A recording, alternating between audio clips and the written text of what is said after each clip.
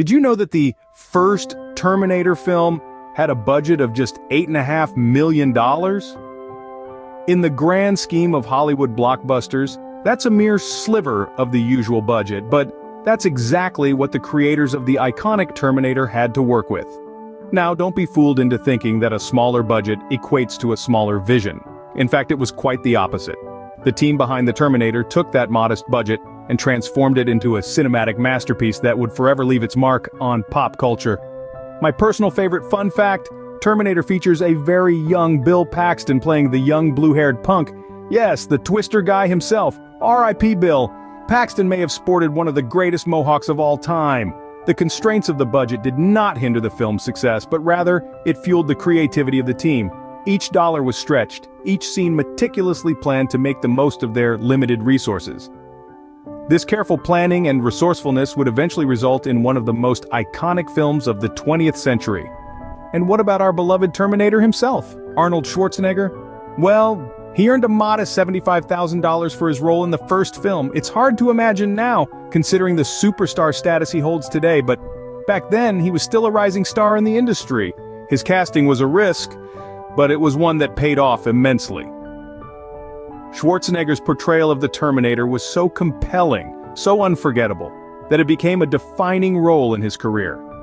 Despite the budget constraints and the modest earnings, the first Terminator film was a triumph. It was a testament to the power of creativity, of resourcefulness, and of taking risks. It proved that a film's success is not solely determined by its budget, but by the passion and dedication of the people behind it.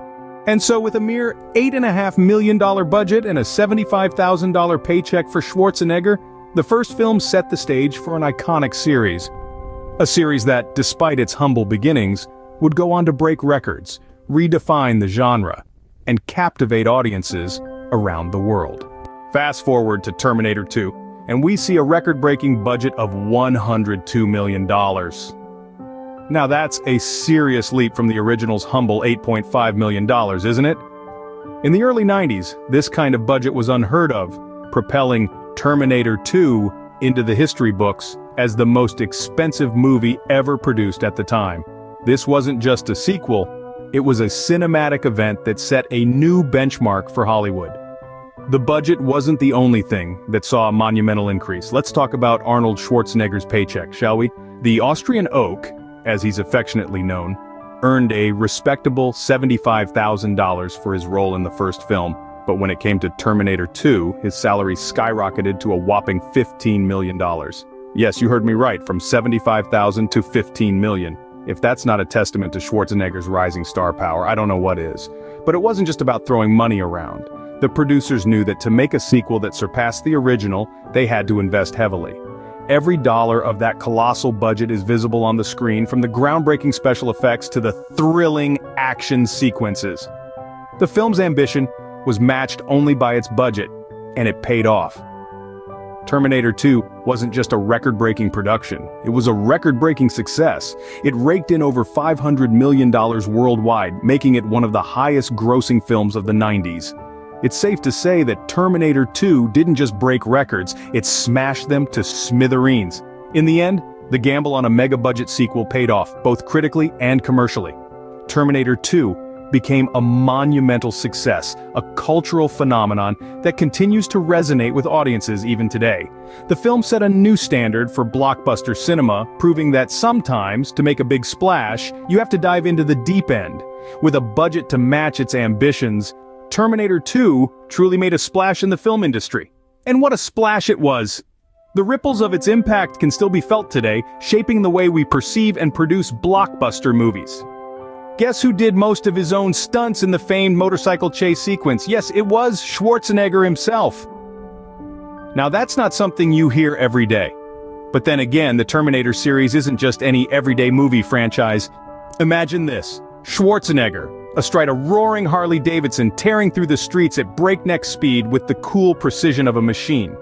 No, not a stunt double. This was Arnold himself, embodying the relentless cyborg we all came to know and fear. The motorcycle chase scene from Terminator 2 is etched in the annals of film history as one of the most thrilling sequences ever shot.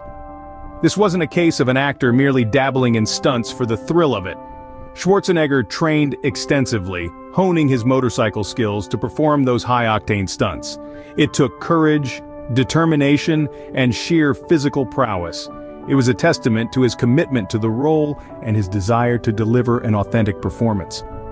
The motorcycle chase sequence is often hailed as a master class in action filmmaking. It's a high-speed ballet of man and machine, a symphony of roaring engines, screeching tires, and heart-stopping near misses. The scene is a perfect blend of suspense, thrill, and adrenaline-pumping action that leaves you clutching the edge of your seat. Schwarzenegger's dedication to performing his own stunts added a layer of realism to the film. When you see him navigating that big, heavy motorcycle with ease and precision, you believe in the Terminator's superhuman abilities. It's not just a character on the screen, it's a living, breathing entity. The motorcycle chase isn't just a spectacular action sequence, it's a showcase of Schwarzenegger's commitment to his craft.